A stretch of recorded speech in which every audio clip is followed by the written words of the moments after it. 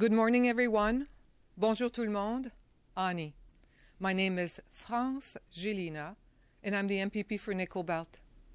We are here today, workers, President of the OFL, Patty Coates, as well as many MPP, NDP MPP, to send a clear message to the Doug Ford Conservatives that Ontario needs anti-scab legislation now. We all know that 98, sometimes 99% of collective agreements are negotiated without work disruption. Only 2, sometimes 1% end up in a strike or lockout. Of those 1 or 2%, few employers will decide to use scab labor. Although it is a rather small number, it affects the people, the workers, the family, and the community in huge and long-lasting ways. So everyone knows that the use of scab labor makes strikes and lockout last longer. The body of evidence that support this is recognized everywhere, even by the Minister of Labour. So why do we want labor disruptions to last longer? That doesn't help businesses, doesn't help employer, and certainly does not help workers and communities. But the larger negative effect are on workers, on their families, and on their communities. Employers usually prey on vulnerable people to cross the picket line, often with little regards for their health and safety on the job. And once the labor dispute is over, they toss them to the curb, never to talk to them again.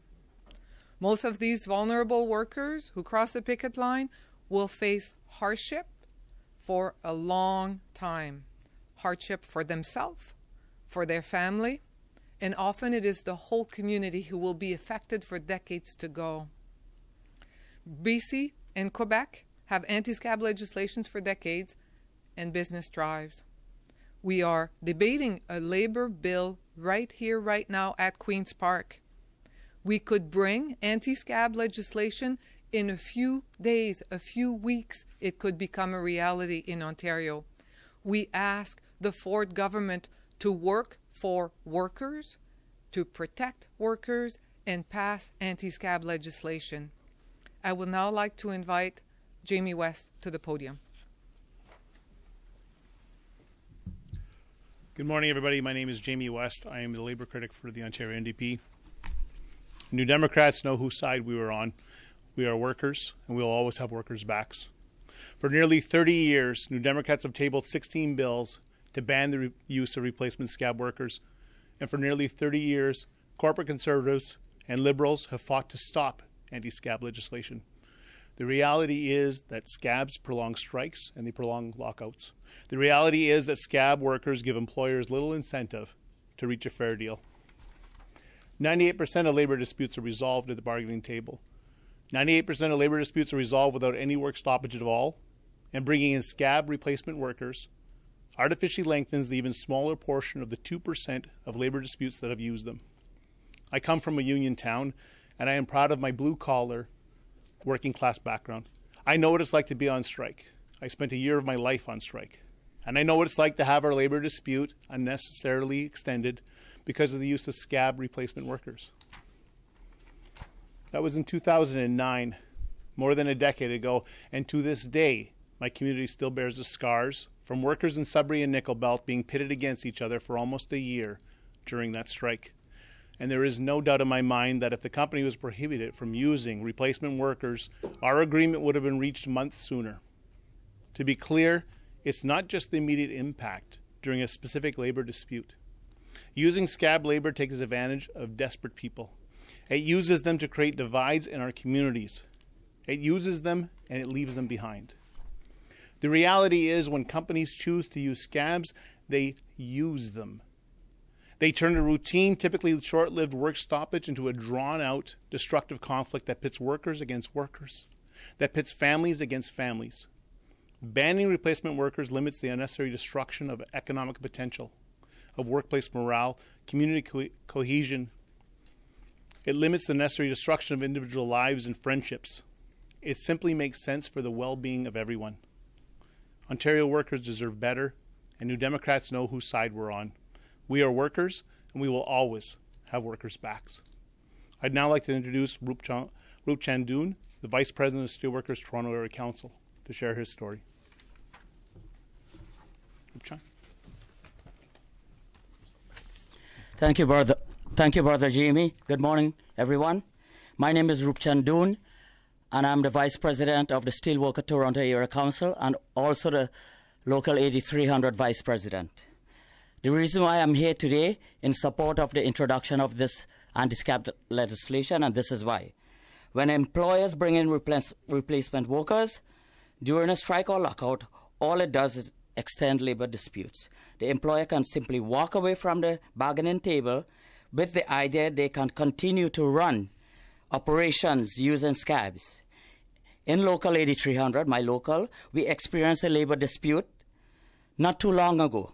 The sole reason the strike lasted so long was because we have no anti-scab legislation in this province. On April 26, 2021, in our Local 8300, I personally watched as 32 of our members went on strike after the employer offered a contract that started with a 0% increase in wages for its workers. Workers who made little above minimum wage. Rexplast, then owned by Richards Packaging, reported $69 million revenue increase due to the pandemic, and in 2020 provided its executives with bonuses that increased compensation by another 180%. The money was there. The company simply thought that they could push around their workers, made up primarily of immigrant women, and force a contract on them. Spirits were high on the picket line, and these women stayed strong when young students from a temp agency were brought in by the company. The temp workers were primarily young girls with little or no work experience, attempting to take over the roles of these members who had upwards of 35 years of experience at the company. We don't blame these young women. They had no idea what they were walking into. This was not only dangerous, but completely undermines the collective bargaining process.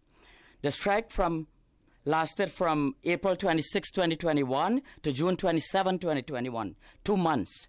2 months that the company should have been at the bargaining table, but instead continue to operate while its workers watched from the picket line. We are proud that these women stayed strong and united on the picket line. As the scab labor continued, the quality of production dropped, which incurred and added an immense cost to the company. Because of the company's plan to use scab labor failed, the union was able to negotiate a 4.5% increase plus sign-in bonus with no concessions for 4 years. We need anti-scab legislation because the use of scabs is a serious risk to health and safety and simply prolongs what is meant to be a fair collective bargaining process. Thank you very much. Thank you, Roop. I'd like to now introduce MPP Lisa Gretzky, the MPP for Windsor West. Thank you, Jamie. Good morning, everyone. I'm Lisa Gretzky, the MPP for Windsor West and co-sponsor of the NDP bill, the Anti-Scab Labor Act 2023. I'm pleased to be joined here today by workers from my region of Windsor, Essex. They work at Windsor Salt and are members of Unifor Local 240 and 1959. Local 240 President Jody Nesbitt is also with us, and she will be speaking as well. Windsor Salt workers have been on strike for 40 days. They're fighting against the outsourcing of their jobs by a U.S.-based holding company. These workers mine and produce products all of us across Ontario, across Canada, and frankly, beyond, rely on and use.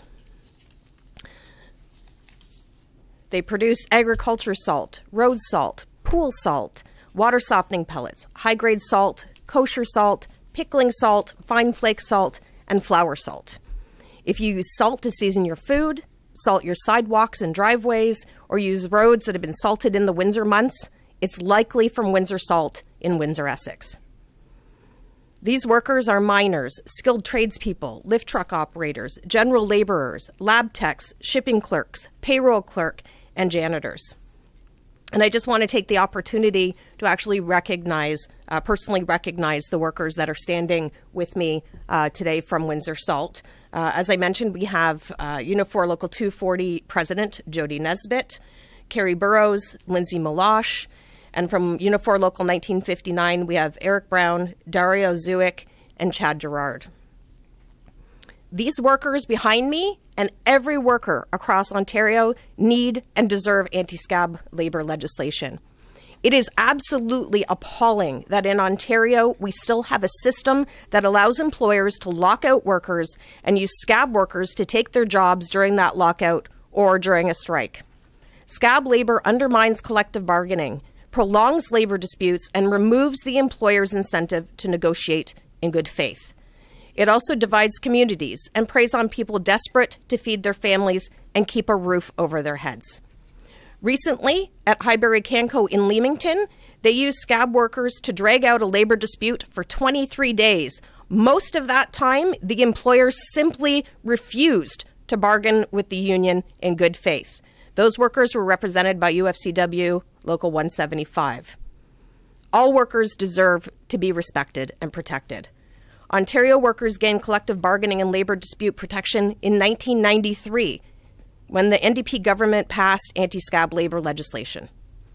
Not long after that, in 1996, the Mike Harris Conservatives gutted the province's Labor Relations Act and ripped up anti-scab labor protections.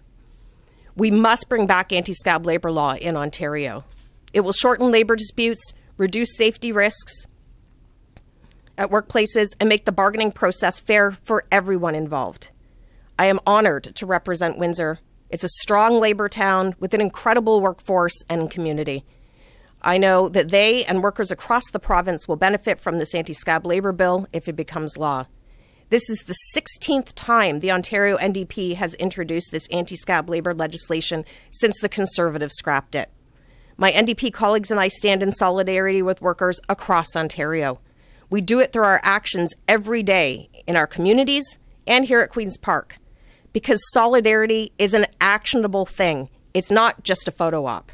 It's time for the Ford government to step up, stop with the working for workers rhetoric, and pass anti-scab legislation.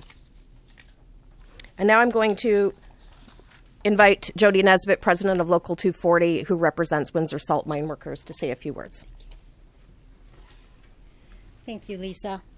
Good morning. As Lisa said, my name is Jody Nesbitt, and I'm president of Unifor Local 240, based in Windsor, Ontario. Since the beginning of unions, it is known that the use of replacement workers has never helped resolve labor disputes. In fact, the use of scab labor has only compounded and prolonged these disputes. This action instead carries this poison of resentment into our communities and provinces that lingers many years after an agreement is finally reached. We have a right to free and fair bargaining. It's in our Constitution. Using scab labor is not free nor fair. It harms all workers. This government has the opportunity to change that. I have bargained hundreds of agreements along with Local 1959 President Bill Wark. We know how to close deals. Employers need to know how to close deals and to bargain in good faith without the use of scab labor. Thank you. Thank you, Jody. And before I turn the mic over again, sorry I missed in my remarks. When we're talking about Highbury Canco in reference to comments that were made by the representative from Steel here today, at Highbury Canco, the workers were getting bussed in from all over Windsor, Essex. The vast majority of those workers didn't speak English, or English was not a first language. In fact, we suspect that many of those young workers that were being bussed in, the scab workers, were actually international students. They were going into a workplace with language barriers, where they didn't feel they had any rights to speak up if they were in unsafe working conditions. And so that's why we say this is preys on not only the workers that are on the picket lines that are locked out or on strike, but it really preys on the scab workers that these companies are bringing in. And in our case, they were shipping them in by the busloads to cross a picket line to go in and do work in a factory when it was really unsafe for them to do so. And so now I want to pass on the mic to my colleague, Jennifer French, the MPP for Oshawa. Thank you, and good morning. My name is Jennifer French, and I am the Member of Provincial Parliament for Oshawa, which is a strong union town. And I am very pleased to be here with the official opposition as part of this team, bringing this anti-scab legislation forward again before the legislature. As you have heard, this is the 16th time that the Ontario NDP has brought this legislation forward. Ontario used to have anti-scab legislation that was brought in by an NDP government. However, the Harris Conservatives got rid of that straight away, and ever since, workers and those who respect them have been fighting to reintroduce protections against the use of replacement workers. Today at Queen's Park, I'm joined by Unifor 222 executives, President Jeff Gray and Rob Romano. And recently in Oshawa, we had a case of striking 222 cleaners who were working for a contracted cleaning company at the university. That company unnecessarily prolonged a strike by bringing in scab labor. And when I spoke to the cleaners on the lines, they were very distressed because the replacement workers were being dropped off in unmarked vans and were sprinting between residential buildings to get to the workplace. These replacement workers had to use Google Translate to communicate with the striking workers who were trying to explain to them that they were not properly trained, that they did not have appropriate protective equipment, and that it was not right that they were crossing a picket line. Those particular replacement workers were being sent into university level 2 laboratories that have very expensive equipment, that require special handling, have substances that require training. However, their employer sent them in anyway with garbage bags and cheap gloves. That was a bad situation. It always is a bad situation. There is often an imbalance of power between employer and workers, and the power of a strike is what makes it an effective tool. Scab labor prolongs strikes and labor disputes. Scab labor disrespects workers. And this is a government that has never respected workers or ensured that they had protections, fair wages, paid sick days, or tools like anti-scab legislation to even the playing field. I am looking forward to reintroducing this private member's bill and will encourage this Conservative government to make it law and make things fair. I would be very pleased to next introduce MPP Wayne Gates from Niagara Falls. Thank you very much, Jen, for introducing me. I'll do this quickly. I've been involved in the labor movement for 40 years. I've seen the real damage that the scab labor does in this province. Going on strike isn't normal. It's really rare. Workers don't want to go on strike. Nearly 98% of collective agreements are bargained without a strike or a lockout. Why is the government giving bad employers, or scumbag employers, as the minister refers to them, the tool to go ahead and trample over the rights of workers on strike? It was an NDP government that passed anti-scab legislation, but then Mike Harris, the Conservative government, scrapped the anti-scab legislation, and has caused real damage to workers. 26 years. That's how long this has been in, under a Conservative and Liberal government. And I want to talk about one thing that I participated in while I was president of Local 199. In 1997, and I think it's important to talk about our history, I was there and witnessed firsthand the company PC World, right here in Toronto, had locked out their workers, represented by CAW, and were demanding pay cuts. The company was using scab labor, and the labor movement came together from around the province to picket the anti-worker action of PC World. The locked out workers, think about this, took over the plant and kicked out the scab workers. PC World won a court injunction, and the police came to remove picketers. Hundreds of police mobilized to remove picketers as the company continued to try to use scab labor. Police attempted to escort people off the picket line, resulting in very tense moments. Ultimately, and this is the key, workers' solidarity, because that's what unions are all about, we won. And the employer was forced back to the bargaining table. But with anti-scab legislation, the whole issue didn't have to happen. The strike was 8 months. 8 months. It forced all those employees to take over the plant. These are law-abiding residents that just cared about their job. They wanted to go to work. They wanted to make sure that they took care of their families, paid their bills, paid their rent, paid their mortgages. Yet because of the Conservative government and their position, they had to take the plant over. The current Minister of Labor says that he is working for workers, and he has the backs of workers in this province. Well, now it's time for him to prove it. Supporting this legislation would tell the scumbag employers the minister refers to that they can't get away with bad faith bargaining anymore. It should be a fundamental right of workers in this province to negotiate a fair and reasonable collective agreement. Legislation like this helps to protect their right, protect workers, protect communities. Thank you very much, and I'll pass this back over to Franz Jelena to closing remarks. Thank you very much.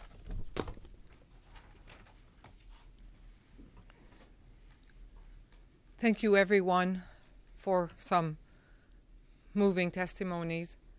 We are here today to ask the Ford government to bring anti-scab legislations to Ontario. Ontario can't wait anymore. I also want to mention that tomorrow is the 10th anniversary of the passing of Peter Kormos. Peter Kormos was a NDP MPP, renowned for working for workers, renowned for defending workers. He had brought anti-scab legislation to this legislature every single year since the Mike Harris had taken it away. When he passed, I continued and brought it every single session. It would be an honor to have this come into legislation. We have a labor law on the docket right now. Ontario can and will bring anti-scab legislation. On peut prendre des questions en français ou en anglais. We're happy to take questions in English or in French. France, vous avez dit que c'est un petit pourcentage des employeurs qui utilisent des briseurs de grève, mais clairement, il y a des exemples récents de ce genre de tactique. Si vous pouvez expliquer en français l'impact de faire ça, finalement. Lorsque, premièrement, on sait tous que 98, certaines années, 99% des conventions collectives sont négociées. Il n'y a pas ni grève ni lockout. Il y a 1 à 2% qui finissent en grève ou en lockout. Et de ceux-là, c'est encore un plus petit nombre où est-ce que l'employeur décide d'utiliser des briseurs de grève. L'expérience est claire. Avec les briseurs de grève, la grève ou le lockout dure plus longtemps. Mais ce que l'on sait également, c'est que les dommages qui sont faits à ces travailleurs, travailleuses-là, les travailleurs, travailleuses qui croisent la ligne de piquetage, sont souvent des gens vulnérables eux-mêmes. Et après, ils vont vivre avec les conséquences de ça, les conséquences pour eux-mêmes, pour leur famille et souvent pour la communauté entière. Les dommages qui sont faits restent là pour des décennies, parfois des générations. Le député Jamie West était en grève pendant 1 an, de 2009 à 2010. Ceux qui ont croisé le piquet de grève, on sait tous dans ma communauté c'était qui. Et ces gens-là, en 2023, ont encore beaucoup de difficultés. Il y a des grèves qui se sont passées il y a une génération et je peux aller dans n'importe quel endroit public et on va savoir c'est qui ces gens-là. On ne veut plus vivre ça. On ne veut plus vivre des grèves, des lockouts plus longs. On ne veut plus vivre que des travailleurs, travailleuses vulnérables sont utilisés pour croiser la ligne de piquetage et on ne veut plus vivre les difficultés que ces travailleurs-là, leurs familles et les communautés vivent pour absolument rien. Il faut arrêter ça. C'est la 16e fois que vous présentez le projet de loi. Il y a ce projet de loi du ministre du Travail présentement. Est-ce que ça pourrait être potentiellement un amendement proposé à cette loi ou qu'est-ce qui a changé dans le contexte? Absolument. On a une loi qui modifie la loi du travail en ce moment, qui est en train d'être débattue à Queen's Park. C'est une opportunité parfaite pendant qu'on a une loi déjà qu'on est en train de débattre, d'y inclure la loi anti-briseur de grève pour en finir une fois pour toutes avec les difficultés que ça l'amène à tout le monde. Jody, could you tell us a bit about what is this current status of the strike and what kind of replacement workers have been brought in? So we know that we are going back in with the company on Monday, April 3rd, beginning with their corporate lawyer and from the U.S. And the scab labor has not been introduced to this point. Like, they haven't been bringing them in, but it is a very close, near reality that we're very concerned about. We've seen this in Godrich, and we just seen it in our community with the Highbury Canco. How is a scab defined in this legislation? Is it specifically replacement workers, or are companies just not able to hire at all while there's a labor dispute? The scab replacement workers is what they're called in legislations, is truly described. And yes, in case of emergency, the employers is allowed to continue. There is a number of cases that are described. I come from a mining town. When there's a strike, everybody agrees that care and maintenance have to be done into those mines. The union agrees, the employer agrees. We make sure that the mines don't flood, don't get destroyed but that's not what we're talking about. Replacement workers are clearly defined in legislations to be crossing picket lines to do the work of union workers on strike or lockout.